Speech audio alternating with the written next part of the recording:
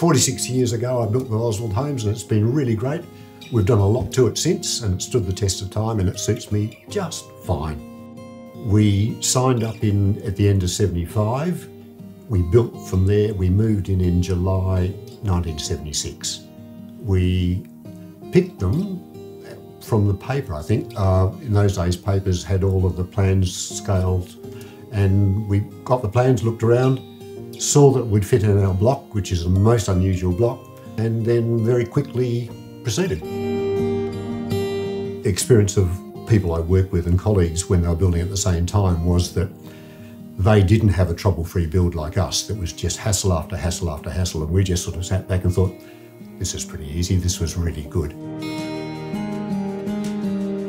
It's more than stood the test of time. There's not a crack on it now. The original home is as good as it was when it was built.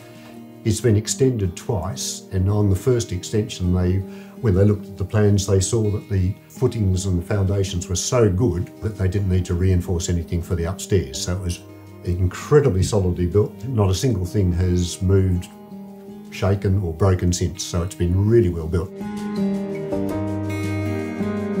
If I was building a house now and I looked for a builder, I'd hope that I'd get someone like Oswald. It's just really great. Yeah. As I said, it's a modest home, but it served us rather well.